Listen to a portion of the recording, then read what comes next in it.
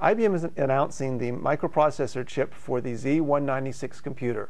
It's the fastest microprocessor in the industry at 5.2 gigahertz, and it's a significant step forward for mainframe computing.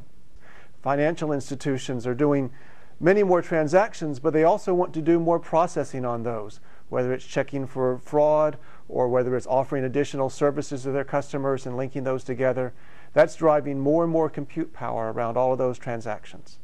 It's been increasingly important to have a system that's capable of doing compute-intensive work if we want to extend those kinds of applications with the capability to do more real-time analytics and introduce more intelligence right into the systems and making our software smarter.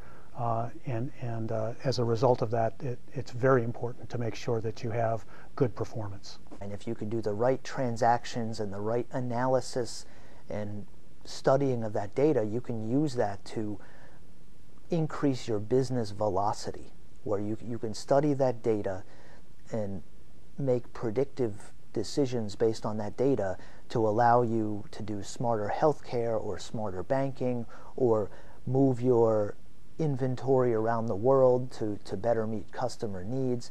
It really just is a massive wealth of information out there that you're going to need high-performance enterprise computing systems to analyze and make decisions. For example, we've added over 100 new instructions into our microprocessor to help with certain types of performance, and we've done that based on customer feedback from previous generations.